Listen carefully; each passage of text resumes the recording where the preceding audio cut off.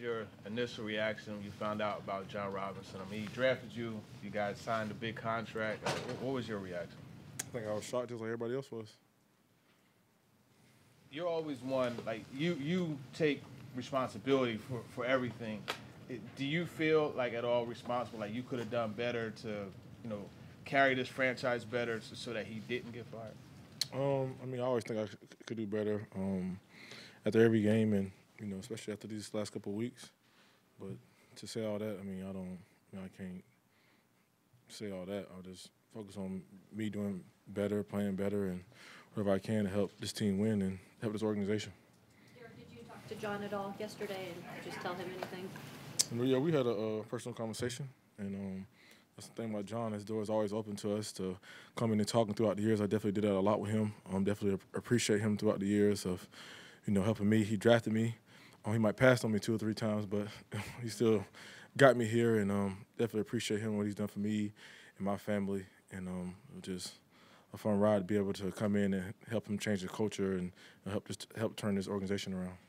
Jeff has talked a lot about how he thinks togetherness can be the thing that takes you guys over the hump, down the road in the playoffs against some of these better teams that have gotten your number. Where do you think togetherness fits in versus execution versus skill level with all of that stuff? Yeah, I mean, we're stronger together, so I think that's all we are preaching and, are working to do. And just, stick through it, continue to work, continue to get better, continue to push each other, hold each other accountable, and work throughout the week and get ready for Sundays. Movement like Derrick, I guess, coming off back-to-back losses and wanting to kind of get things fixed in the run game. What have meetings been like? What have kind of film work been like? Coming out and getting better. Like I always say after each game, and when I come up here every Thursday, it's getting better, improving, and guys looking to do that, and that's how we've been working. What maybe besides the 99-yard run, what do you recall, Derrick, from that huge game you had against Jacksonville, a few years ago? I don't care about that anymore. That's 4 years ago. It don't matter. Did that probably get the same response, but I'll try. That game mean anything for you in terms of like your career, like confidence wise or anything along those lines? How I'm feeling right now? No, I don't care. Again, that's over with. I didn't answer plenty of questions about that game. The game is in the past. It's a new team, new players. It don't matter. You're named Walter Payton Man of the Year nominee for this team for the second year in a row. Maybe what does that mean to you, to do it for the second year in a row, and what kind of example do you want to set? It's a great honor, especially the guys who wanted the things they've done off the field and the players they are, the men that they are, and, I try to do those things and carry those characteristics every day. And, like I said, the morals and principles Walter Payton stood for, and the things he did, and the weight that this award holds. I feel like every athlete should strive to be like that every day. I know I try to do, that as well, and, just try to be an inspiration by my foundation and what I do off the field, and just, being a light to anyone that needs it on and off the field as well. Foundation, like one of the things you want to do is help youth who are at a disadvantage. Why is that so important for you to, go out of your way to make sure that disadvantage is made up for? Yeah, I think whenever you, try to build a foundation and, something that, is a resource to the community, you found what's closest and dear to your heart. And I think youth is, the youth is something that, I really care a lot about, and I really want to help and be that resource. And anything I can do with my foundation to help, I always want to do that. And, they're the future. So anytime I can, help them, strive or anything like that, I'm always down for it. And my foundation definitely tries to represent that. What's the most important aspect of trying to get it cranked back up again after a couple of weeks where there hasn't been a lot of opportunities and a lot of success? Does it just take one good run maybe to get things going back in the right direction? If you watch this film, come out here and practice, you work hard and execute in the game. And that's what you got to do. That's what it all comes down to. It's a grown man business, grown man league. Simple as that. How excited was Julie's Chestnut Sunday? Did you talk to him about what it's like to be in your first manage your emotions through your first NFL game? I don't think Julius had crazy emotion. I think he was just excited, and I was excited for him to see him get out there and finally get his opportunity. And I know he's been waiting. And, he works hard. He comes into work and does his job. And for it to finally, happen for him, I was very happy for him. I think he did a great job. Jay, when you see Trevor Lawrence on film, how much do you think he's improved from year one now through a good chunk? Yeah, I think he's improved a lot. I do. I think they're doing a good job schematically with him, finding ways to get the ball in his hands. He's always been really good with the RPO stuff, the stuff he's done in college. That stuff showing up. I think his just command, his understanding. You see him check in. You see him doing some different things at the line of scrimmage now. You see him make all the throws. Like he makes the deep out throw, the go balls, the ones from the opposite hash to the sideline. So I think he's improved a lot. Shane, on the Christian Fulton call, the one where he got hurt on the touchdown pass. Yeah, I mean, can he do anything differently? We tell him the rule is supposed to be if he's got position in that space, he owns the space. So whether the ref saw him as moving his feet, it's kind of like a charge in basketball, right? If you're moving your feet, you don't really own that space. But if you're established and you own the space, technically that's his space, and it shouldn't have been called. It still got ran over, right? So it's still going to be a touchdown. But that's how I would compare it. We've just seen with I guess, David now hurt, obviously dealing without Zach. Other guys have been playing inside. What's Monty done with his opportunities, and maybe how could his role increase even more? Yeah, I think he's out here working to improve. The thing about Monty, he missed all spring, he missed all training camp. So, there's a lot of catching up going on right now for him when we're in game plan mode a little bit. So, I think each week he's getting more comfortable with everything we're asking him to do. All those little things that, especially year one to year two, man, that's a huge year for these rookies in terms of development. And then you miss that off season. Just continuing to focus on the fundamentals, the techniques, the alignments, all the little things that come with playing this game.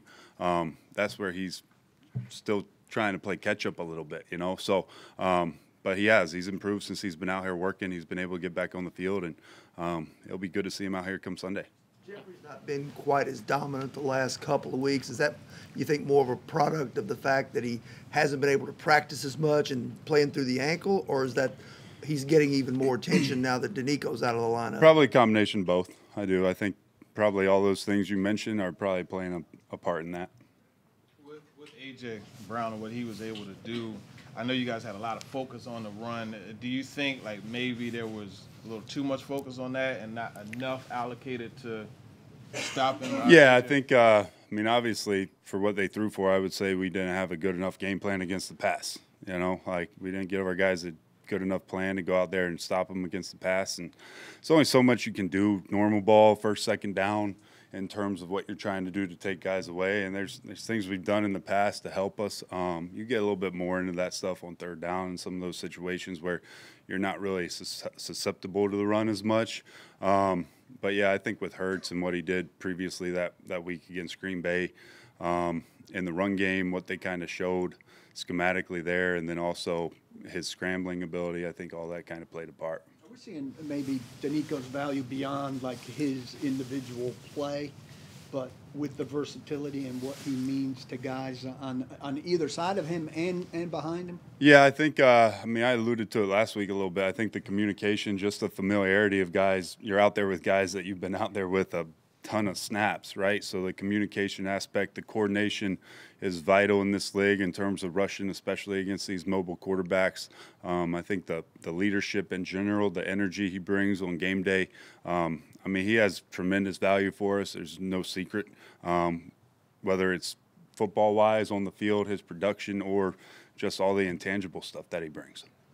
What do you tell Trey Avery on the touchdown pass? Try to find the ball and get your hand up through the pocket, So he was in good coverage. Just A.J. made a play.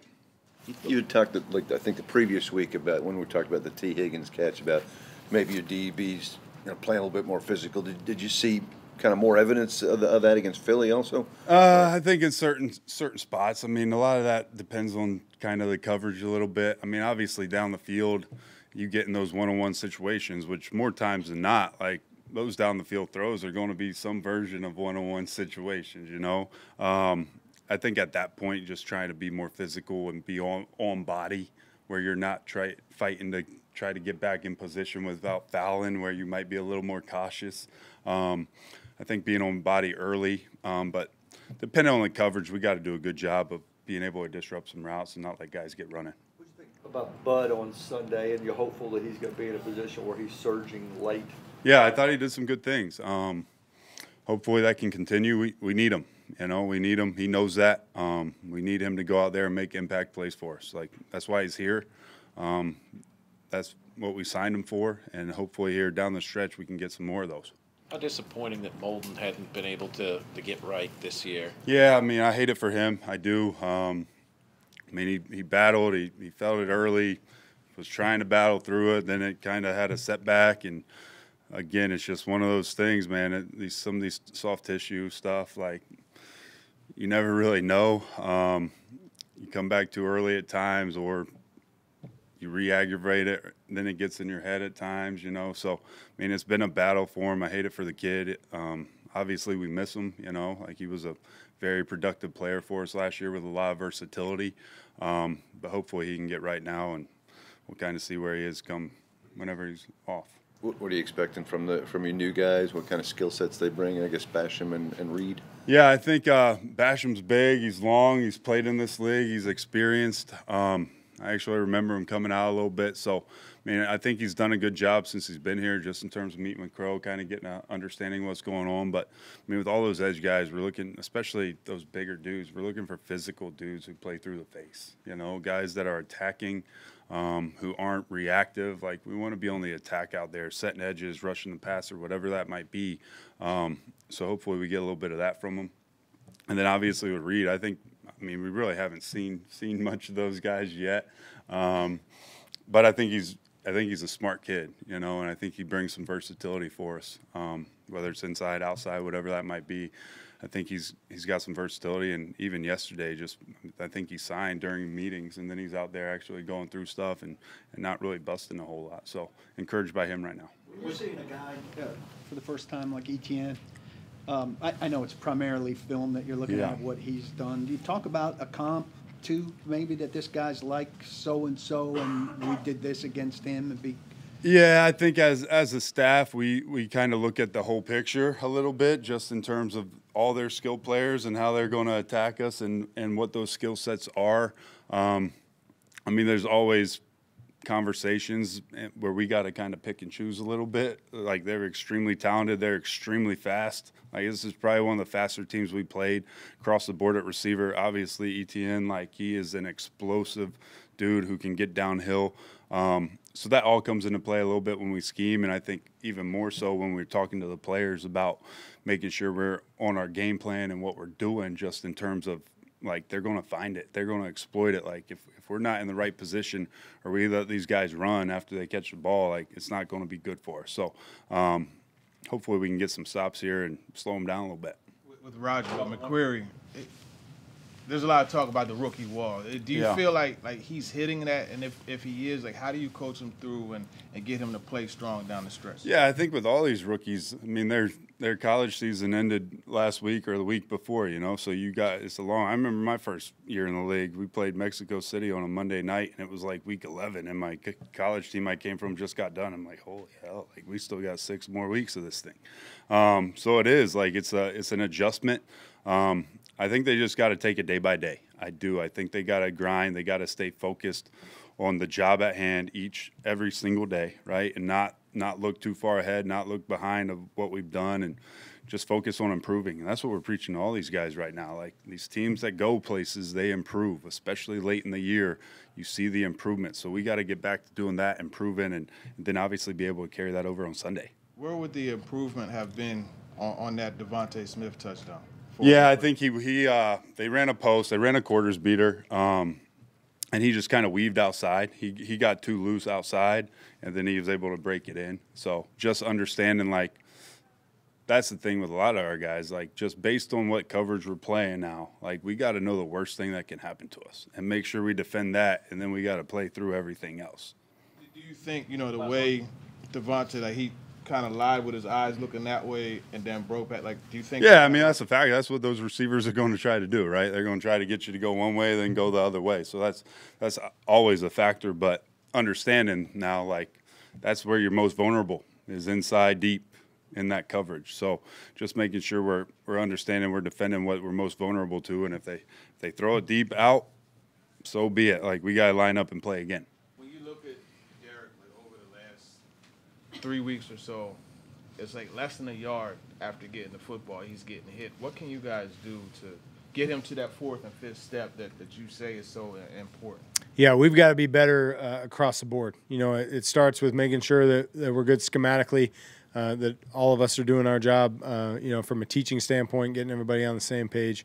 We got to be able to get into these combinations and run off the football, trust our landmarks, you know, and I believe that we'll get back to that. I think we've had a couple of weeks of kind of, you know, not like us performances, but I trust that we're going to get back to that. How much has that impacted the passing game, Todd? You know, when you guys haven't had your customary ability to run the ball, how much has that made a difference?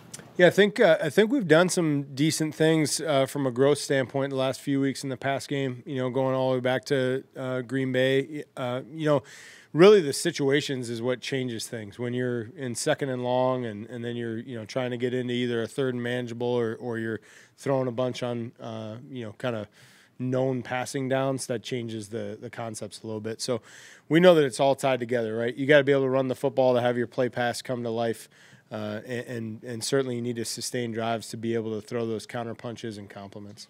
Maybe I should say that the pass pro, I guess, in particular, when you're in those kind of situations, like you mentioned, how that a significant impact, you know, from the lack of run. Yeah, when you're putting yourself in a situation where the defense, you know, has a pretty good idea that you're going to throw the ball, it gives some pretty talented edge rushers a chance to pin their ears back. So.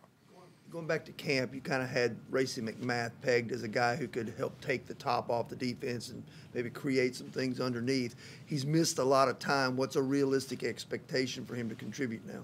Yeah, I think we're figuring that out as the week goes on, you know, just where he's at physically and what he's able to handle from a workload standpoint. Obviously, you guys remember Racey's skill set. You know, he's a big, strong, fast player for us, and you know, certainly somebody that would be nice to have, but I'll kind of deal with that, you know, as the week unfolds, and if Coach Vrabel tells me he's indeed available. Is Dennis the possibility of maybe getting LaRaven Clark in the mix a little bit in the competition? What have you seen from him as far as improvement goes, and how you think Dennis has done over the last couple of weeks? Yeah, you know, I think Dennis probably falls into the same category as a lot of people. That there's been some inconsistency, and there have been flashes of some good things. You know, he's done a nice job, you know, with some of the techniques that we've asked him to improve on, you know, in pass pro. But then there's been some lapses as well, you know, and I think that is true to a lot of people on offense. And we, myself included, need to try to find a way to stay in a better rhythm, you know, and just getting that flow within the game. Which leads to LaRaven. You know, he's been working his tail off, and you know, certainly is a guy that, you know, has some experience in this league, and you know, I know he's chomping at the bit. So we'll see where that thing kind of goes as the week goes, and as reps in practice kind of unfold. And you know, we try to create competition around here as best we can. That spot's no different. Dennis has been treated like he's unquestionably the best left tackle on this team since Taylor went down. Is he unquestionably the best left tackle on this team? I think he's done enough good things to warrant continuing to have opportunities. We just need to be more consistent as an offense overall, and Dennis knows that he's no different. How does he go about building that consistency? How do you go from inconsistent to consistent? Yeah, you got to work really hard from a technique standpoint. You know, iron down some of those things that maybe you're you know, struggling with in certain areas of the game, and then it becomes a confidence thing too. You got to go throw your fastball, and you got to believe that your fastball's got enough juice to get home. So, you know, those are things that we're working on, and again, it's not just Dennis who's dealing with some of those issues. What did Traylon show in terms of talent and courage, I guess, to make that catch and take that hit the way he did Sunday? Yeah, it was a shame that that unfolded the way that it did. You know, I really think he's been a part of the progression of the pass game. You know, he's done a nice job with the opportunities he's had down the field. And, you know, he's playing faster and more confident. I tell you what, from a guy that coached quarterbacks for a long time and spends a lot of time sitting in there with the quarterbacks, when a guy goes up and makes a play in traffic like that, it builds a lot of confidence for the future. So I look forward to when we have Traylon back out there ready to roll. Todd, I think we asked you this last week, but again with the red zone situation, and Tannehill said just everything's magnified down there, which is obviously true. But anything you saw in last week's game too that you're seeing the trend with it going kind of backwards? Yeah, well, first of all, missed opportunity, right? We got down there into a third and less than a yard and had an opportunity. We went on the ball and we were going to run a pretty staple concept for us, and pick up a first down there and be first and goal inside the 10 where, we've had some success over the years and this year included. Stubbed our toe a little bit, backed ourselves up, had a new player in a position that he hadn't executed, and we misfired, and it led to a field goal. And I felt like that was a drive, a scenario in the game that kind of took a little bit of steam out of our engine, and we got to understand that's the strength of this offense. There's an expectation when we get down there, and we didn't live up to that expectation in that drive. But it doesn't waver my confidence in our ability to be a good red zone football team. That is, Aaron Brewer's played a full season as a starter. The fact that he's undersized as the season's gone on, is that starting to become more of a factor in him wearing down? I think that Aaron knows exactly who he is and how he has to play with the skills that he has and the skill set that he's dealing with. And I think he's done a nice job of progressing in some areas. And obviously, consistency is the common word I'll say with everybody. He's just got to make sure that he's as consistent as possible in those techniques. Any thought at all to, I know you've been pretty much committed to Dylan at guard, but any thought at all with these inconsistencies that you mentioned and giving him some snaps or reps even in practice at tackle? Yeah, I think we're looking at all options, and I think that Keith and Sully and Haas and his staff, Jason Hodling, they all go through that and process through individual and where they're at from progressions and drills and their pre-practice and post-practice work and all those things. So it's more involved of a process than just playing a shell game up there. So I feel confident that we're making the right decisions. How do you approach things with Chig, whereas like you see him getting these 40-yard catches and runs and things like that? You obviously have things banked for him, but do you ever look at like, okay, he's doing this, let's draw up this to allow him to do that, so to speak? Yeah, I think opportunities are earned in this league, right? And certainly he's done well with opportunities he's had. And there are a lot of times that things are designed with him as number one or number two in the progression. The ball just might go somewhere else. Or when you're not converting third downs and you're not sustaining drives, you don't have the opportunity to get to some of the stuff that you may have designed for him. So, Chig has been doing a nice job with what we've asked him to do.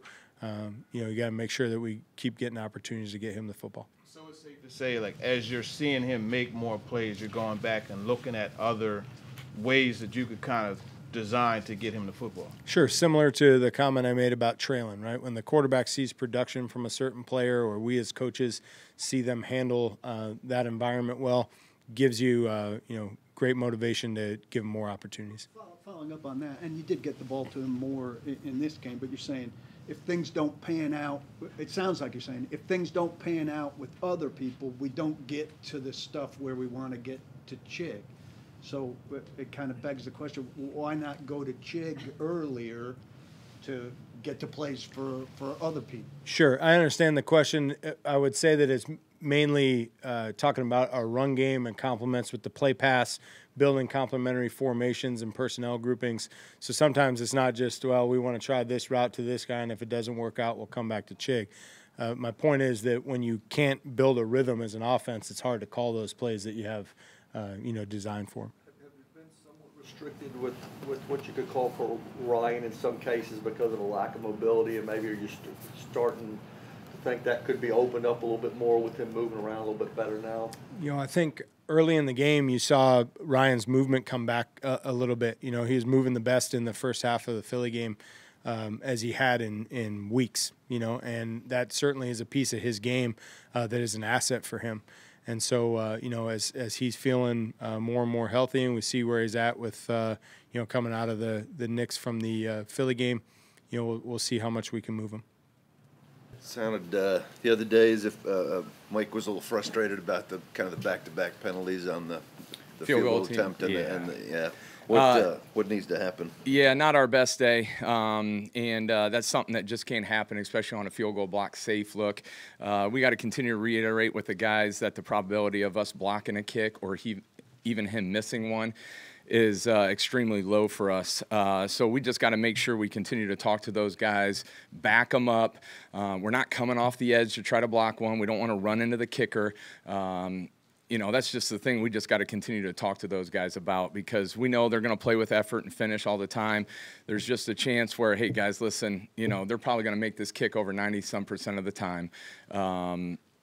You know, we just don't want a penalty in that situation, because it's going to put our defense in a bad spot, and we obviously don't want that. We don't want any penalties on special teams, and you know, we've got to do better on that. The return man also had a field day. Yeah. That's 2 weeks in a row of not your best day.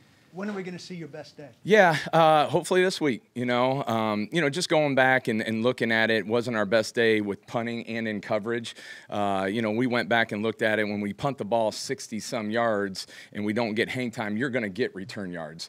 You know, and then going back and looking at how we netted still close to 43, that's still not what we want. We want to go down there and cover. We want to have our best kick, and you know, we would love to net, you know, 50, not the 43 that we end up getting, but we got to continue to do better teaching these guys lanes, getting more hang time on the punts, which is going to help out our gunners and going to help out our interior players. Back on the penalties that are caused by trying to get the blocks, but generally speaking, don't you go through the week and if you spot something on film, a weak area that you can attack, and when you try to go for the block? Usually? Oh, yeah, definitely. I mean, we're always looking at certain things, you know, a weakness in their protection, and then we're always going to talk to them about the long snapper. You know, what does he like to do? Does he like to head bob? Does he twitch his fingers? Does he move the ball a little bit when he tries to snap it?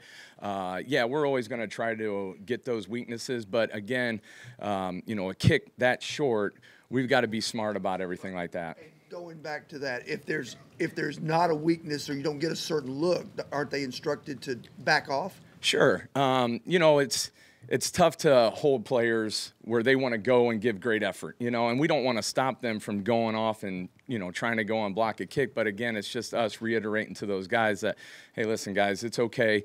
We're not giving up on the play, but we just got to make sure that, one, we don't hit the snapper, we don't line up there, and we don't jump off sides. It's not the first time you've said it's not what we want. We've got to coach better. Yeah. I mean, isn't that repetitious? And sure. Like why are you saying that over and over? And it's tough for us to do that in the practice, because it's not a full rep. You know, we're not going full speed at those type of reps during practice. No, I wouldn't say that. You know, I'll take the blame. That's on me as a special teams coordinator. We don't want to go and jump off sides. That's the biggest thing. But we'll continue to talk to those guys about it, and then making sure that we're going to back off the ball even more, so if we do end up moving, we're still not off sides. What's the process like? I guess it's Reed, McMath, Bassam, Thompson, a lot of new guys maybe on the roster this week or practice again, trying to get them incorporated into what you do? Yeah, well, one, we're excited about having Racy back and Josh Thompson if they end up playing for us this week. You know, we've been looking forward to those guys coming back. And then the new guys, we got to continue to work with them, getting them in early, staying with them late after practice, talking to them. But it's good to have some young blood coming in there, too, because they're going to be excited to play on some special teams. With the hang time on the punts, what's the ideal? Was it like 4.5? Where are you guys now, and how can you get to that? Sure, you'd like to coordinate all that stuff with the distance and the hang time. You know, good punts, like the very first one that Stoney ended up hitting, he was over 4.5 on the hang time. And his last two, he was really around 4.6 and 4.8. And when you're punting the ball that long, 50, 60 yards, you want to obviously have higher hang times. We just got to continue to talk and just understand that even though we hit 60-yarders, we can't have 4.0 on the hang time. That's not what we're looking for. We have to get 4.4, 4.5, some of those type of hang times on that in order for us to go down there and cover those kicks. Because, again, if we don't get the hang time and we get a long kick, you're going to get big returns. Does late season fatigue, like for a rookie, does that factor maybe into that at this point? Or? I would hope not, because I know our guys take pride in being well-conditioned players. And, you know, there's no excuses for any of us. We just got to go down there and cover and making sure we got great lane distribution, communicate with one another when we're running down the field, if, you know, because they're obviously going to have some type of scheme, whether they're going to wall us down. We got to do a really good job of making sure we just understand we got to spread ourselves and cast the net and do a good job. Is Agnew as dangerous a returner as you're going to see this season? He's extremely talented, dynamic dual returner, both kickoff and punt return. He's got 6 total touchdowns in his career. He's just a really good player from when he was in Detroit and even Jacksonville last year. He had 2, one on a kickoff return and one on a longer field goal against Arizona in the first game of the year. So whether he's back there on punt return or kickoff return, we got to make sure we do a really good job of tackling this guy.